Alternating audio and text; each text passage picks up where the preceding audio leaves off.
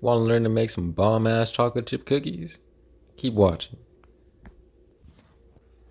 Welcome back to my kitchen. Today we're going to make some chocolate chip cookies, and the ingredients you'll need today are some chocolate chips, some baking soda, some salt, brown sugar, regular sugar, some eggs, butter, some flour. Let's get started. So we're going to start with the butter. Make sure it's room temperature so it's easy to work with. We're going to chop that up into little squares. Chopping it into smaller pieces makes it easier, so when we combine it with the sugar and cream it together, it'll cream pretty smoothly.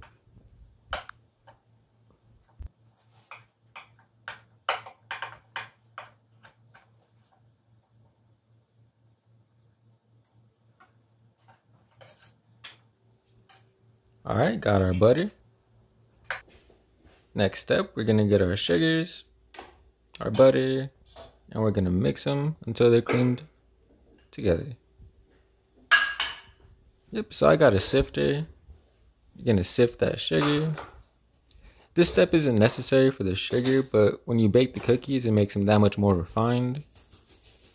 Now, when you're sifting brown sugar, you're going to want to sift it through. Get pretty rough with it. I mean, the molasses makes it kind of hard to go through, but it's well worth it. Alright, nice. Yep, so we got them all combined. Next thing is set up our KitchenAid. You don't really necessarily need a KitchenAid. You can do this all by hand if you wanted to, but I have one, so why not? Alright, start off at a low speed and gradually go higher until you reach the desired consistency. As you can see, it got a little bit more creamier, and that's the kind of consistency you're looking for. Alright, take it off. Now to this, we're going to add our eggs and our vanilla. And I'll put that back on the KitchenAid, or if you're doing this by hand, just put it on the creamy mixture.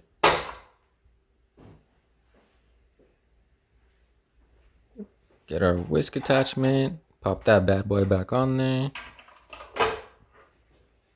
Alright, now let's get to whisking.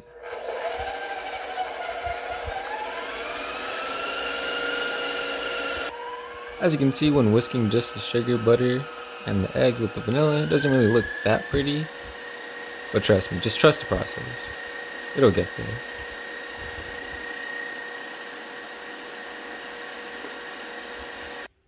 Alright, now that we reached the desired consistency, we're going to get our sifter again. This time we're going to sift all the dry ingredients, so we're going to start with the flour. Let's pop that back in there. Alright, now that we got the flour, we're going to add our baking soda and our salt. Now, one thing you will notice differently about this recipe compared to my other ones, this one is very precisely weighed out in grams. So when you're baking, it's more of a science than just following a recipe. Make sure it's exactly on point to get exactly these perfect cookies. Alright, now that they're all combined, put it back on the KitchenAid. Now be very careful. Start off really low. If you start off high, all the flour is just going to fly everywhere. Just whisk that bad boy. As you can see, the cookies are slowly starting to form. The more you go, the more faster you can go, and the more it'll look like actual cookie dough. Yep. Keep on going, keep on going. Looking pretty creamy. Now you can taste it at this point. I know I did. Yep, so when you reach the consistency you want, add in them chocolate chips. You can add as many or as little. I would say more is always better when it comes to chocolate chip cookies.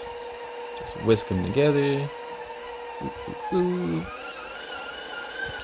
Alright, looking like chocolate chip cookies now, isn't it? Told you to trust the process. I went through so many different recipes through school, before school, and after school, trying to get the best chocolate chip cookies. This is a recipe that I probably would get tatted on myself. That's how good it is. If you don't believe me, test it out yourself. It's delicious every single time. Alright, now that we got our cookie dough, we're going to transfer them to the bowl so it'll be easier for you guys to see on camera instead of having to show this big ass KitchenAid bowl. And like I said, you could always taste the cookie dough. If it's missing something, like it needs a little bit more salt, don't be afraid to add it in there. Especially if you want vanilla and you want like a really vanilla-y chocolate chip cookie dough, you could always add more vanilla. Heck, you could even add matcha powder. Sometimes I like to add matcha powder. Alright, now that we got our cookie dough ready, we're going to set up our baking sheet. For this, we're going to need some handy dandy Reynolds wrap. Alright, place that on there. Make sure it's well tight on the edges. You want to bake them evenly.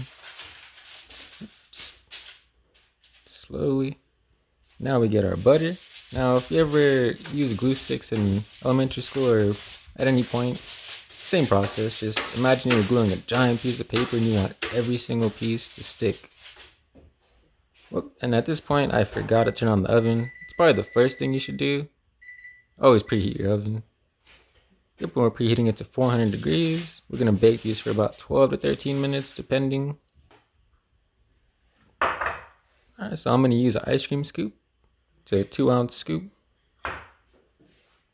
And then I'm using the back of my knife, level it out so I make sure that each drop of cookie dough is the same width.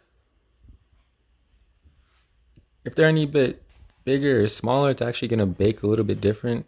So you want them to be consistent. If this video gets 100 likes, I'll do another chocolate chip cookie video showcasing how you can do this all by hand without using any kind of machine like the KitchenAid I did in this video.